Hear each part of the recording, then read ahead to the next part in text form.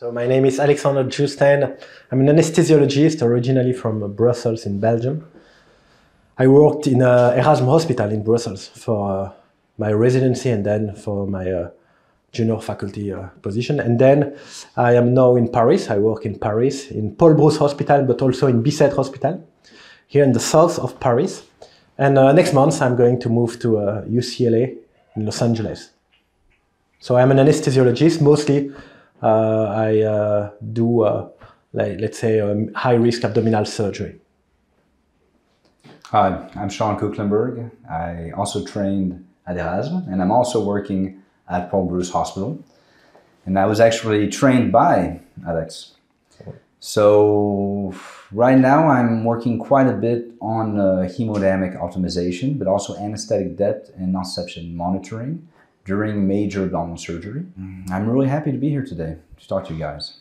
Yeah, so usually what I do is that I use it for all patients undergoing a high-risk surgery. It can be a vascular surgery, major vascular surgery, it can be major orthopedic surgery, but here in my case it's for major abdominal surgery. Whatever it's laparoscopic or open surgery, we use it usually for high-risk abdominal surgery. From induction to or just post-induction through the end of the surgery, sometimes during the recovery room, in the recovery room, but usually just during the intraoperative period. The main interest in using advanced hemodynamic monitoring is to be able to detect any alterations in cardiac output or perfusion pressure quickly.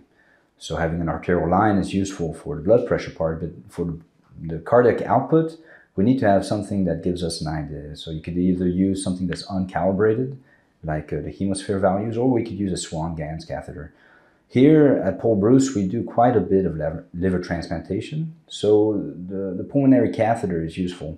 But for all the liver resections, we could use the hemisphere. And what we hope really to see is any alteration in cardiac output that could have an impact on postoperative outcomes, such as renal failure or just simply fluid overload. It's really useful for us because we've got important hemodynamic shifts. And if we don't detect it quickly, we might have kidney injury, we might have patients that have pulmonary edema, we might end up having shock with increased lactate values in patients that can't be extubated as quickly as we would hope.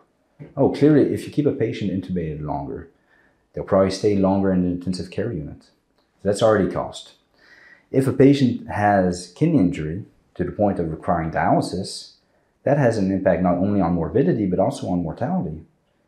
So, and if a patient has pulmonary edema, that also requires more critical care and will thus make the patient suffer more, but also cost more to the society.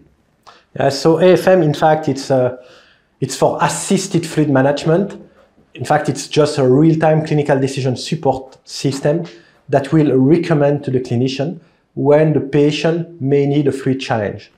Then the system is going to analyze the effect of the fluid challenge you gave to the patient and then continually reassess the patient for further fluid requirement.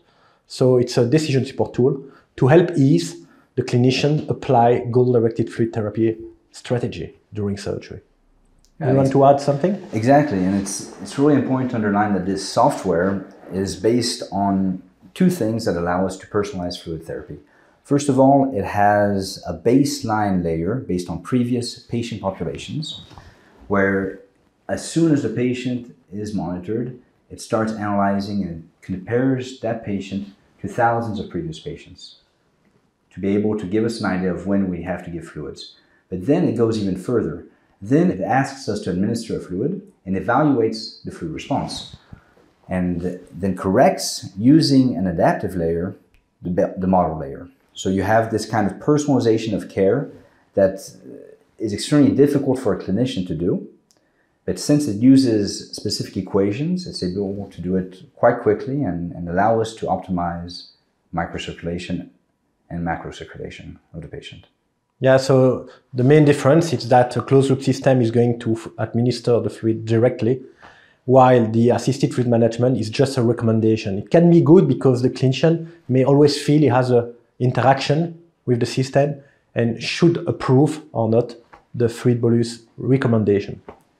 Now, There's one point I want to add to this though. This software comes from a closed loop software, and this closed loop has been shown consistently to outperform clinicians. It optimizes preload, it reduces, or it's associated with a reduction of postoperative morbidity. And every time a clinician doesn't follow the recommendations of the AFM, it goes more towards manual care, which has been shown several times to be less performant or less good when compared to the software. So I would strongly recommend people to accept the boluses whenever they use it, with only a couple exceptions of where perhaps the monitor is not functioning correctly. But if you're in a good situation where the monitor is working correctly, you don't have any artifacts, you shouldn't go wrong and give the bolus. So we in the operating room, you know, we have to manage multiple tasks simultaneously. You have to of course, manage hemodynamic, ventilation, to prepare the next case, or even to supervise multiple operating rooms simultaneously. So we are not all the time 100% focused on fluid management. So having a tool that can reach the goal we want to reach for the patient is still useful for the clinician. Actually, think of it like this. AFM is like having an extra set of eyes that's constantly looking at a few parameters and evaluating them as well, and giving you a precise recommendation based on a detailed analysis of the patient's fluid status. It's something that we can do as clinicians. Everybody knows how to do it.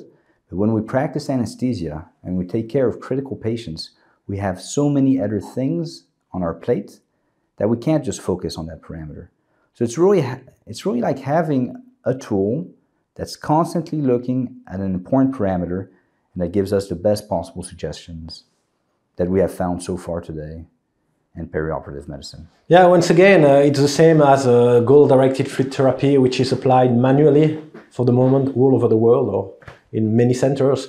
It has been shown that this strategy can improve patient outcome undergoing, let's say, high-risk surgery. For moderate or low-risk patients, evidence are less obvious. So we, at Paul Brousse, we use it for high-risk abdominal surgery, which means major liver resection surgery, pancreatic surgery. But when I was in Bicêtre, we did it on a major urological procedure, cystectomy, esophagectomy, cancer debulking, etc. I think even in lower risk operations that last a very long time, it could be useful. You know, head and neck surgeries where they reconstruct the face because they've removed a large tumor. Surgeries that take more than 8 hours. Some of these operations, the surgeon doesn't even want any vasopressors because they're scared of ischemia of grafts. So if we optimize fluids and if we have a tool that's keeping an eye on fluid status constantly, I think theoretically at least it should be able to help administer better care. So I tested the system for the first time in 2017. So at Erasmus, we had some patients who had a manually conducted goal-directed fluid therapy strategy. And then in March or something like this, or in June 2017, we had the AFM system. So we did a small before-after study. And so we implemented for the next consecutive patient the AFM system. And what we have shown is that patient in the AFM period, so after the implementation of the AFM system in our patient spend less time during surgery in preload dependence. So that was the first study. The second one was a double study. It was when we arrived here in Paris. We had let's say a goal hemodynamic protocol, and the goal was to maintain mean arterial pressure and stroke volume index within 10% of the optimal value. So I compared this strategy, manually conducted, to a double strategy, a AFM system for fluid administration, coupled with a closed loop system for vasopressor administration. And so the primary outcome was the incidence of postoperative hypertension, defined as a mean arterial pressure below 65. And we have shown that in patients with this double technology, AFM and closed loop system, they spend a significantly lower period during surgery with hypertension. And when we know that hypertension is linked to postoperative morbidity, this can be useful for of course, the clinician and for the patient. There is another study conducted in the US. Did you know this study? Yeah, yes, in the Cleveland Clinic by Daniel Sesserstein. Yeah. So that's a really nice study as well that looked at the outcome of either AFM or the clinician being able to predict an increase in stroke volume index of 10%. And what they found was that AFM outperformed clinicians. And I would take a step back because we're talking about assisted fluid management, but remember, this software comes from a closed loop system. So not only do we find this study from the Cleveland Clinic that shows that it outperforms clinicians, not only do you have Alex's study at Erasmus that shows that you have patients that are less fluid responsive in the AFM group, but we also have these closed loop studies that were done over the past decade that consistently show better parameters of macro circulation, increased cardiac output, less stroke volume variation above 13%. So we have better fluid status in patients that have care with these algorithms, which are actually the same. Just one is completely autonomous, the closed loop system, and the other one allows the clinician to accept or not the bolus, which is assisted fluid management. And then we have other studies, right, Alex? Yeah, that you will do for your PhD. Yeah. On the assisted field. Can you detail a little this one? Sure. So we've done two studies. One is under review and hopefully will be published very soon. It's the micro support study. Yeah. So there we use assisted fluid management during high-risk surgery. So we looked at assisted fluid management versus goal-directed fluid therapy. So both groups had a hemisphere. Both groups had a protocol that was supposed to optimize preload. And our primary outcome was the MFI, the microcirculatory flow index, which is a parameter of microcirculation. It's been studied, for example, during hemorrhagic shock and trauma patients, and there's a correlation with bad outcome when the MFI is low. And an MFI below 2.6 is considered to be suboptimal.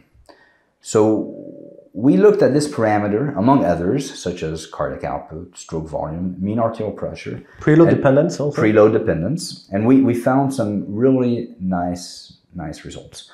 So first of all, for preload dependence, there was 23% of case time of preload dependence in the goal-directed group, and only 3% in the AFM group.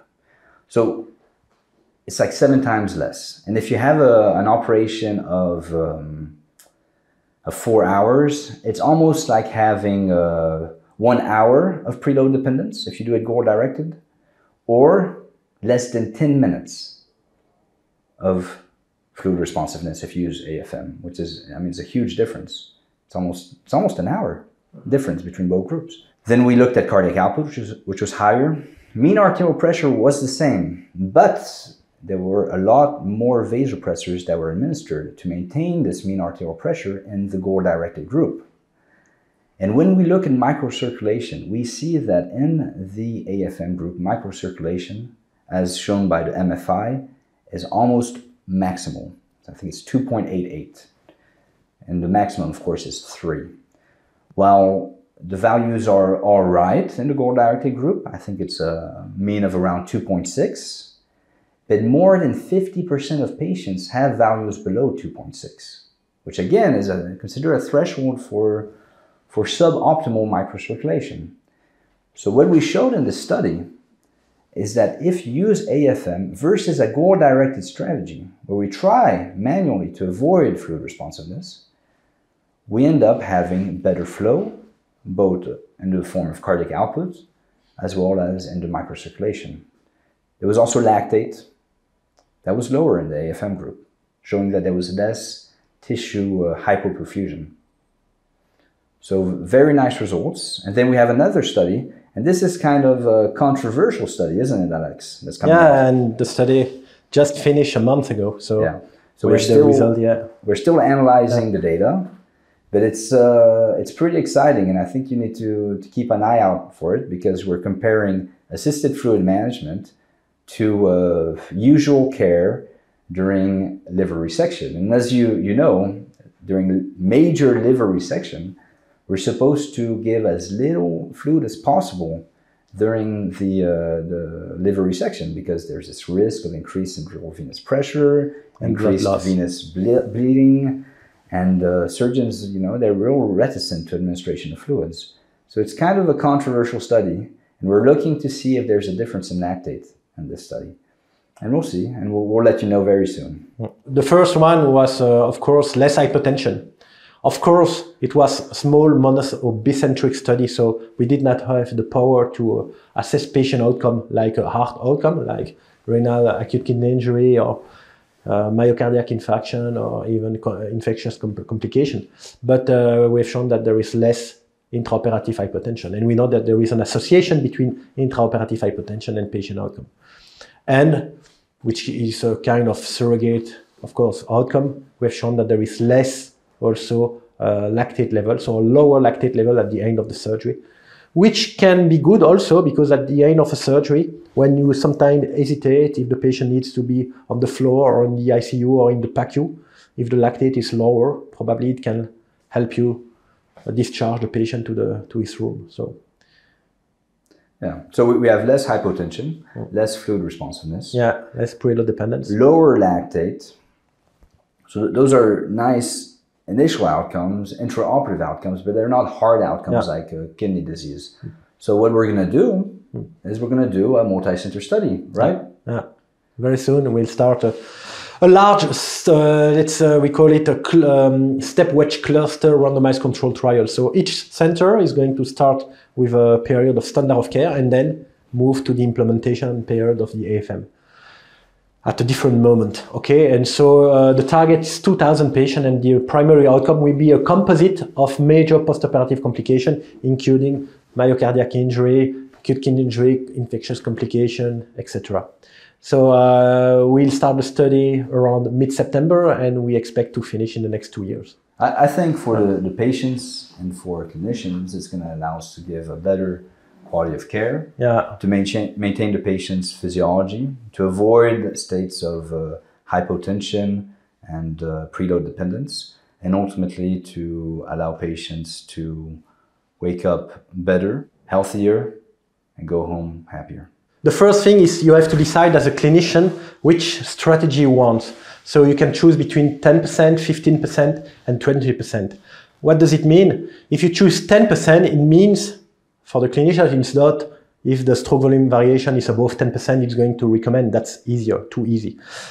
10% means the strategy, the fluid strategy of 10% means that the system is going to recommend you a bolus because the system believes that after your fluid administration bolus, after your fluid challenge, patient stroke volume is going to increase by more than 10%. And therefore, it's a more liberal fluid strategy compared to a 20% fluid strategy. It means that it will recommend if the system believes that the patient after your bolus is going to increase by 20% its stroke volume. So first you have to choose the strategy. Of course, it can vary during the surgery from a more liberal at some point to a more restrictive fluid strategy. For example, during the liver resection, we can be a little more restrictive, while when the liver is completed, the resection is completed, then we can be a little more liberal. Then, of course, if there is no fluid recommendation, but as clinician, you believe the patient may receive a fluid challenge, you can do a user bolus. So you can still override the decision, or not really override, but you can auto-suggest a fluid bolus. And the system is going in the same way to analyze the effect of your bolus and then keep it in its mind to recommend future bolus. And of course, what is nice, it's the more the bolus the system recommends and are followed by an action, the more the system is going to learn how the patient responds, and the more the system is becoming more precise. It means that if you use an AFM for a very low risk patient and the system is just going to recommend 1 or 2 bolus, I don't think it's going to be better than human being. But when the surgery is long, the patient needs a lot of fluid, therefore the system can be well better than the human being. So for the moment, there is a recommendation. What we should do is, of course, to titrate the amount we want. It can be 100, 250, 500, but you have to give the amount of fluid. With the fluid meter, it will be done automatically or almost automatically. But for the moment, there is just a monitor. Then we have the AFM when there is a recommendation that we have to follow by an action. The action, we have to do it. And therefore, the next step could be to have a fluid meter. So you just have to click on or accept the bolus, and the system, the bolus is going to be delivered to the patient automatically. And of course, the next step is to have a fully automated system without recommendation. What do you think, Chen? I think it's a great next step because remember, one of the big problems with goal-directed therapy is compliance. A lot of people want to do goal-directed therapy, but then do it maybe 60% of the time, 70% of the time. And actually with AFM, we could have a certain limitation, which is how much fluid we actually administer during the bolus. So as you know, when you use AFM, you say, okay, I'm going to give the bolus, and then you give a certain quantity. And some people will just kind of look at how much they give and estimate the amount. And then they write that amount into the software. And this could vary for every single bolus they give. Well, if you use this tool, you're going to end up having quantitatively the exact same amount. You will know how much it is, and it will allow a reproducible and precise information to be transmitted to the software, which is going to quite probably work even better than if you tell it you're not giving exactly what you're giving. So it allows us to be even more precise. And also, the other point, in addition to this additional precision, is the fact that it facilitates our work. Instead of having to open our IV line and look at the fluid bag or take a syringe and administer ourselves the 250 cc's with a 50 cc syringe, which takes a little bit of time, we'll have a tool that does it almost automatically. All we're going to have to do is press on the button. So I think it's really a great step forward towards automation of goal-directed fluid therapy to improve our patient care.